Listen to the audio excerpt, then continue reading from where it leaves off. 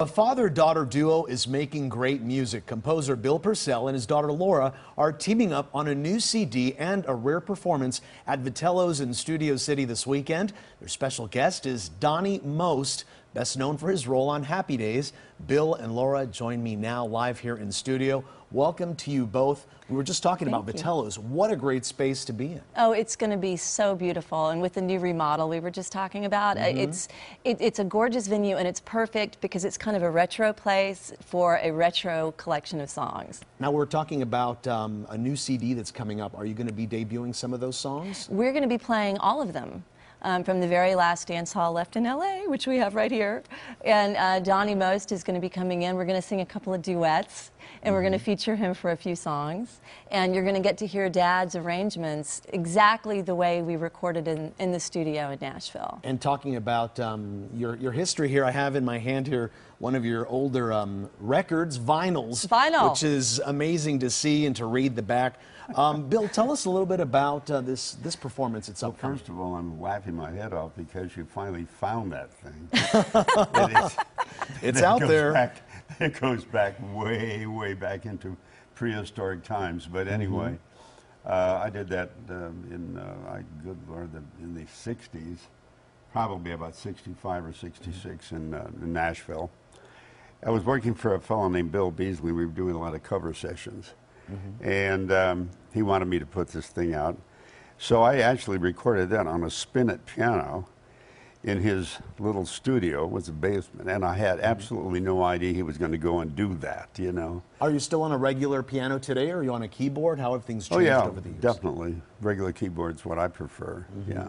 Yeah, and when we were in the studio, Dad has amazing time, and I remember you didn't even want to work with the click track, which is pretty amazing. What's a click track? A click track, it keeps everything in time, and you have it in your phone. He doesn't want to use it, but he has perfect time. And the engineer said, "Oh my God," he said, "I want everybody in the studio to give acknowledgement to Bill Pursell, who can play without a click track."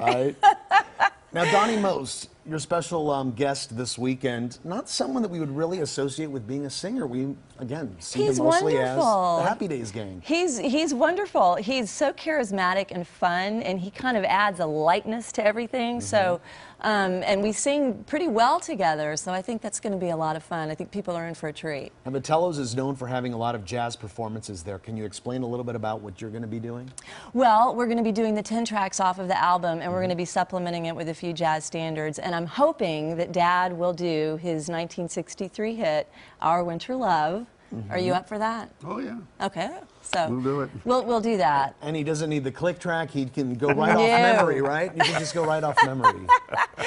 If people aren't familiar with it, they reissued the track in a compilation for Austin Powers' Music to Shag By. Oh my goodness! So if you happen to have that in your collection, Our Winter Love, I believe, is track number 7 or 8. I'll have to look that up as well. My son came in and said, "Dad, you realize that Austin Powers is using Winter Love as number 8 on his CD Music to Shag By."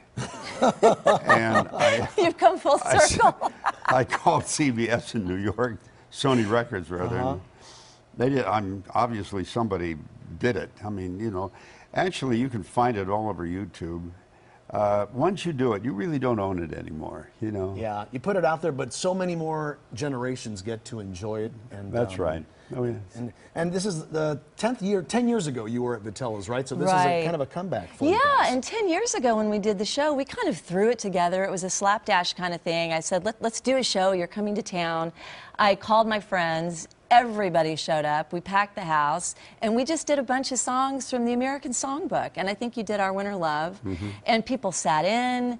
It was such an incredibly musical night. It was a lot of fun. And I'm hoping we can get that same kind of energy this Sunday. And Bill, are you still writing and composing today? Oh, yeah. I just finished a bluegrass opera about 2 years ago. We're going to do a showcase with the thing in Belmont University, where I've been teaching since 1980. And we won't have the bluegrass group, but it's not a bluegrass opera because it has its Puccini moments, you know. But it's about the life of Andrew Jackson, and a friend of mine wrote the book for it,